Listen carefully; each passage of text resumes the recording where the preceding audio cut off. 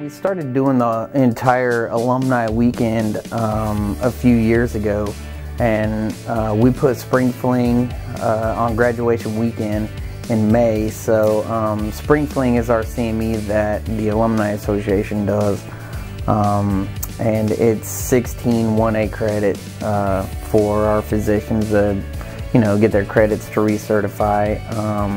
And then we do that Friday and Saturday, and then Sunday we do golf tournament, and we've been doing it out at Hard Rock Casino, so it's been a lot of fun, and a lot of alumni like to play out there. Along with that is graduation. So graduation's Friday night. We do senior breakfast Wednesday morning. So we have just a lot of activities going on at one time. And that weekend is, it's our biggest fundraising weekend. We don't ask for money as an association. We're merely friend raisers.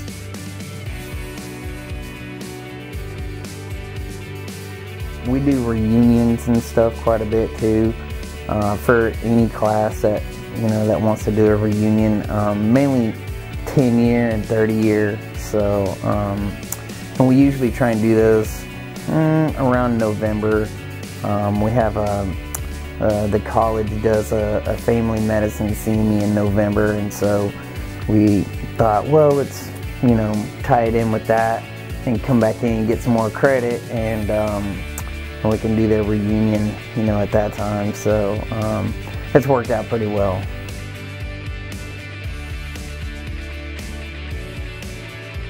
Spring Fling is our continuing medical education conference that we do. Our physicians have to recertify every 2 to 3 years depending on their specialty. They have to have so many credits from the American Osteopathic Association. Ours is a 16 1A credit, and 1A is the ones that they need the most, and so we're able to provide that for them, and it really brings a lot of them back together, and a lot of them really look at it as, a time to come and get their credits and learn more about, all the new updates and everything going on in their specific field, and also a chance to get together with fellow classmates, and kind of come back together and go back to their alma mater, and, see a bunch of people and listen to speakers from maybe some of their fellow classmates or physicians that they know. We try and get our alumni to be the presenters too, and so that really kind of ties it all back into OSU and OCOMs and all that.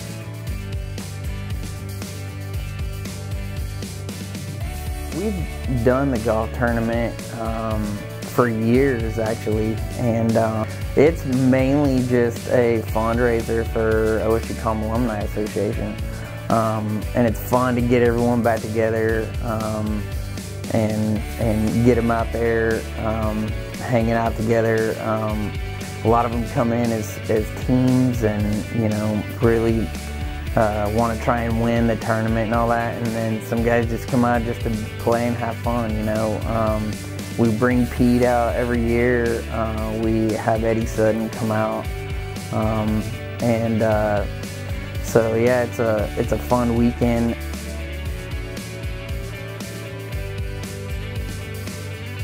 The OSU-COM Alumni Association, we do around $40,000 worth of scholarships every year for incoming students and students that are already in. So so a lot of the proceeds go towards that. So we also do usually right after the beginning of the year, we'll do usually about a $5,000 grant to Student Senate, and Student Senate will use that money to kind of divvy it up amongst all the different clubs and help them do some events and support them too. So we give a lot back to the college, and we give a lot back to the students especially. So we want to be there for them right from day one.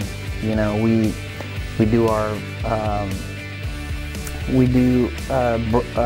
usually a breakfast or a lunch during orientation week, and explain who we are, what we do, and how involved we are, you know, throughout their whole process.